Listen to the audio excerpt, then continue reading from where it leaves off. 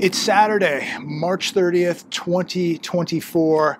It's been raining on and off all day today. We were actually going to go down to the beach, down to Laguna Beach today, but everybody said don't come down. It's cloudy, it's raining, so we just figured we stay up here in the desert and deal with the rain here. But it's okay. Still a nice day. Looks like we're going to have some more rain coming in, but please make sure to like, share, subscribe. Let's get into this video today. I hope everybody's doing really good. I want to start with this first article. Civil War filmmaker Alex Garland. In the US and the UK, there's lots to be very concerned about. Now, this movie, we've talked about this a while back. It's going to open April 12th. I never go to movies. I'm going to check this movie out. Now, I don't know what kind of message is going to be in this movie. They're saying it's very neutral, that really you have to come to your own conclusion with this movie, that they stay very, very neutral. So it should be very, very interesting. It says here that Alex Garland began working on this movie around 2018, observing the world and feeling surprised there wasn't more civil obedience back then. Since those years, a lot has happened. He says there's a lot to be worried about, and I agree 100%. I don't know his beliefs. I don't really care. I'm going to judge this movie the way I see it. I think it's going to be an interesting movie, to tell you the truth. So I am going to take a chance and see this movie. But it's interesting. Why is this movie coming out now? Is there more to it? It always seems like these movies come out before they happen in real life. And so this will be very, very interesting. But Alex Garland is exactly right. There is a lot to be worried about. And I hope that all of you are worried right now, because if you are, you're taking action and you're making sure that your families are protected financially, physically, spiritually. So make sure that we are taking a note here, because again, it's very, very interesting that a movie like this is now coming out. Is this a premonition to things to come? Because I'll tell you, I've never seen society breaking down like this, and it's breaking down at an accelerating level. I cannot believe the grotesque crimes that we're witnessing on a daily basis right here in America. You would think that these things maybe would happen in some third world country far, far away, but these crimes are happening now right here in America. The hedge today, the Tower of Saran can't pay its debt. Brooklyn's tallest building is in foreclosure. It says here, while everyone says the looming commercial real estate crash is nothing to worry about, since nothing's happened yet. So since nothing's happened yet, there's nothing to worry about, except for the whole regional bank crisis last March, which virtually anyone who is not JP Morgan almost imploded. Every day we get a new and more shocking foreclosure or default. Isn't that the truth? Every day we're seeing these massive buildings defaulting, being foreclosed, going up for sale, and they're bringing in maybe 50% of what's owed on them. Some of these buildings have only gotten 10 cents on the dollar. Well, today it's Brooklyn Tower, the 1,066-foot building, sometimes called Eye of Saran. This is, again, the tallest building in Brooklyn. Silverstein Capital Partners has scheduled a foreclosure auction for 9 DeKalb Avenue, this building. $424 million mortgage on this property. Good luck at the auction. It's going to be very, very interesting to see what this building brings in. I don't know what the complete construction cost of this building was. It's a beautiful building, but it's going to be very, very interesting to see what it brings in, because from what I could tell, there's $424 million owed on this building right now. This is what Silverstein paid for this building, I believe back in 2018. So will it bring in what is owed? Probably not. Probably not. But why we're not seeing more news on what's happening in commercial real estate, and as somebody wrote me weeks ago, it's not a commercial real estate collapse. It is a commercial real estate apocalypse, and that's exactly what it is. We are watching an apocalypse, and to think that we're not going to see more banks go out of business with what's happening to commercial real estate, that makes no sense whatsoever. Of course, we're going to see more banks go out of business. How many of these regional banks are highly tied to these commercial loans? And as I reported just a few days ago, some of the bigger banks have more on their balance sheet in commercial real estate than we were first told. So some of the big banks are going to be at very, very high risk now of eating this. And we could see some of the bigger banks tumble. I think most banks in this country, if not all, are in very, very big trouble. Another article today from Breitbart. It'll take at least a decade and $2 billion to rebuild the bridge. That Baltimore bridge, the Francis Scott Key Bridge, just a few days ago, a handful of people lost their lives. It is causing a major shipping disruption. They don't know, all the cars that are imported that come to that port, they don't know where they're going to put all these cars. They don't know how long people are going to be out of work. All the longshoremen. How about all the businesses that may be connected to all of the port there that rely on that port being open? Could be restaurants, could be retailers, could be coffee shops. How many businesses rely on that port being open?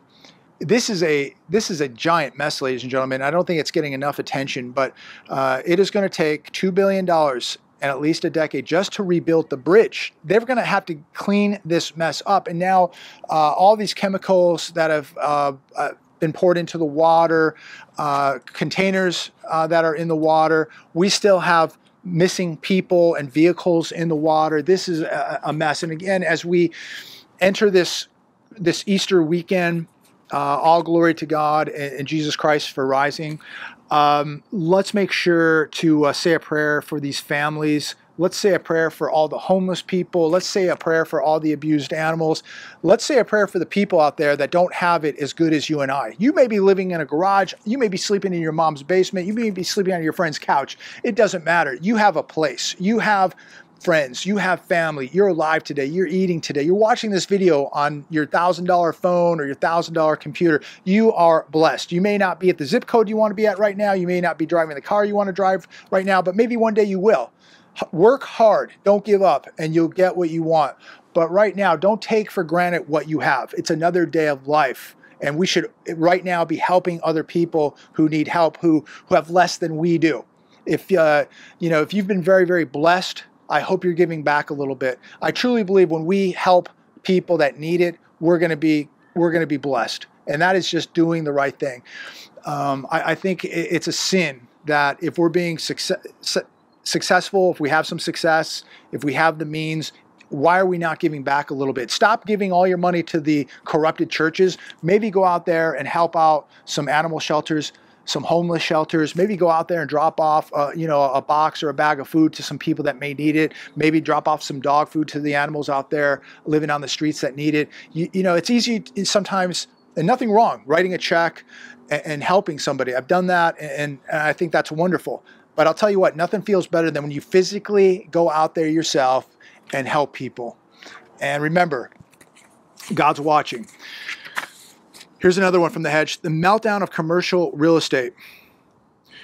Bloomberg is warning that defaults in commercial real estate loans could topple hundreds of U.S. banks.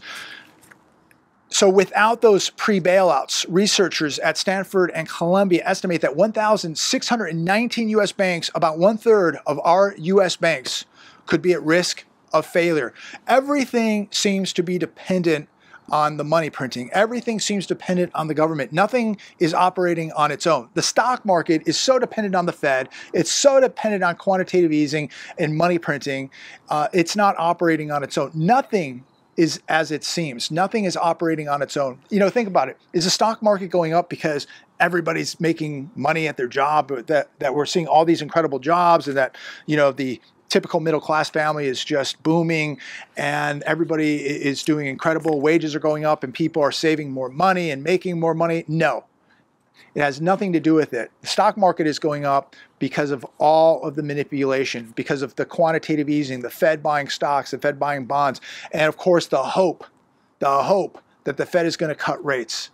How long can this go on? I don't think it can go on much longer. Does that mean it's another 5 years? I don't know. Another 1 year, another 1 week? I have no idea. But I think we're getting close to something really, really big happening. And I think that we're going to see major, major collapses across the sector: stock market, bonds, housing, commercial real estate, you name it, it's going to collapse. Be ready. FDIC. Now, so many people are so uninformed and believe that their money is safe in the banks. And they'll be like, oh, if something happens, it's FDIC insured. This is really interesting. And if you get a minute, check out this article that I'm reading to you right now, The Meltdown of Commercial Real Estate from The Hedge. Do your own homework. The FDIC has $20 trillion in U.S. deposits, okay, in the bank. There's just $100 billion insuring that $20 trillion. That is a half a penny for every dollar out there. So if you think your money is safe, you're wrong.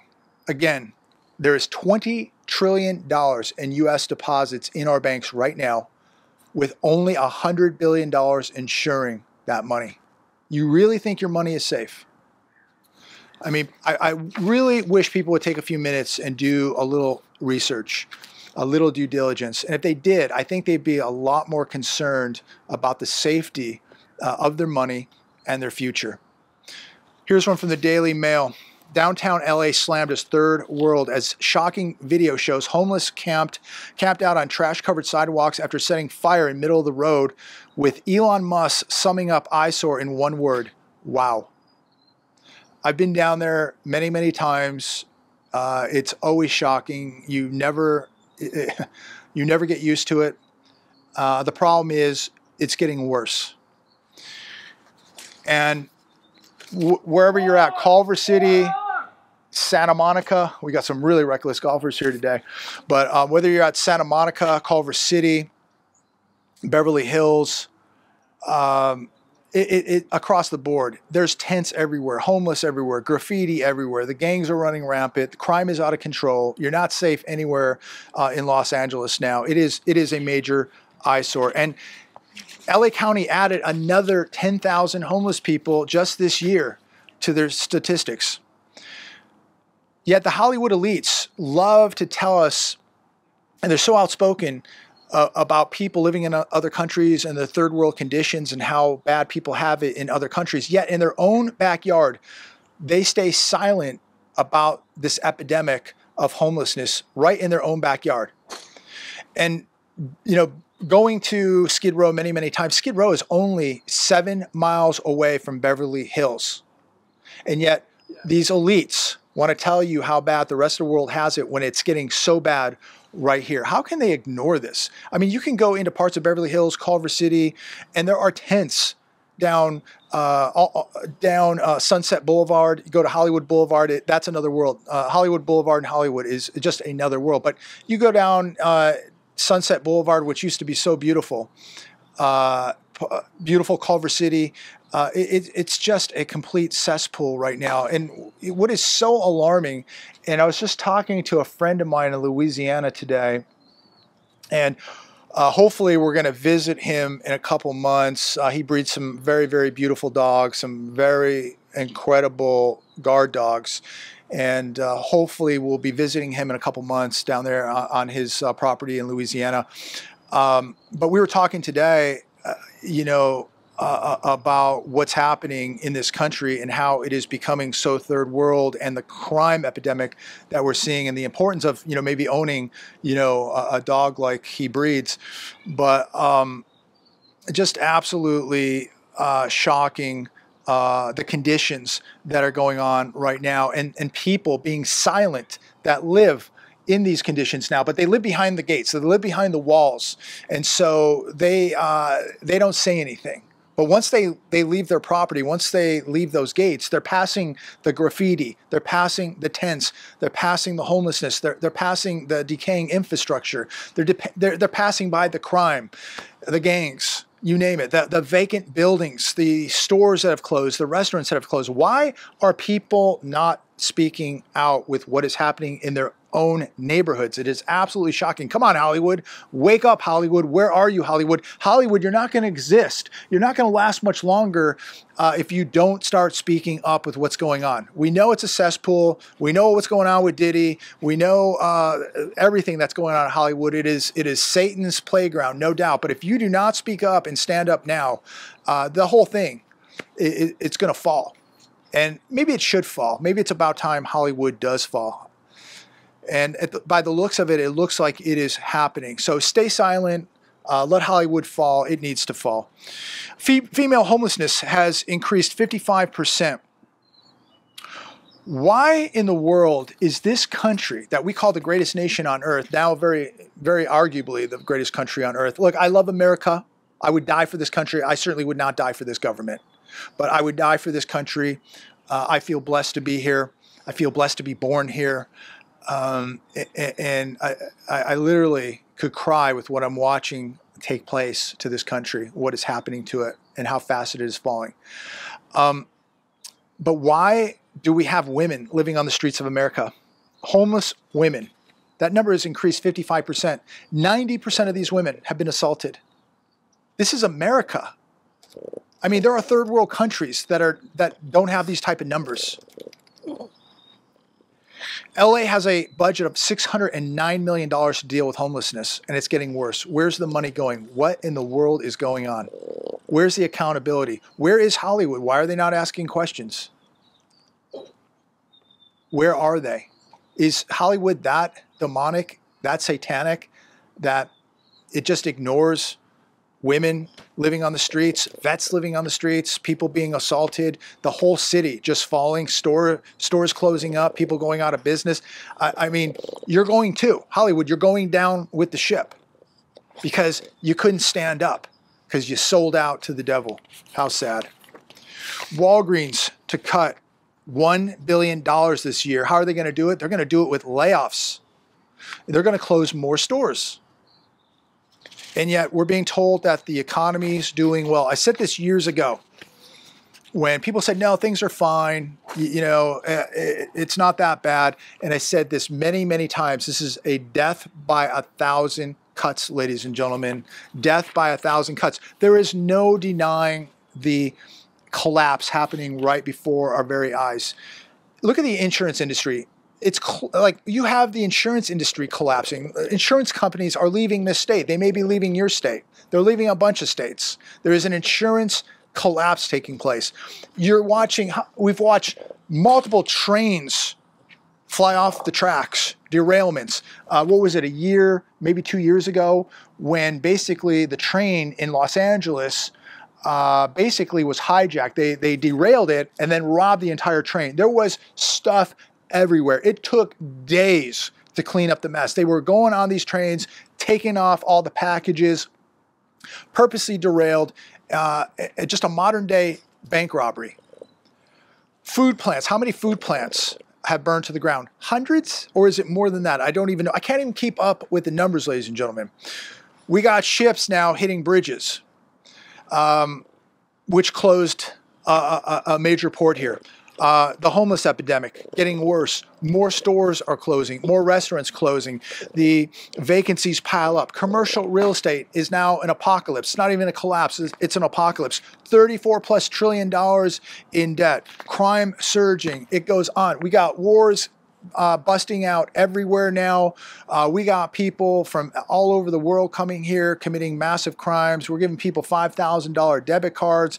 We got vets living on the streets. We got poor people in the city of Chicago, New York, Los Angeles, every major city across America. And we're helping out people who aren't even from here. Look, I don't want to see anybody suffer from wherever they're from. I love all people. I want all people to have a long, healthy, successful life. I don't want to see anybody starve.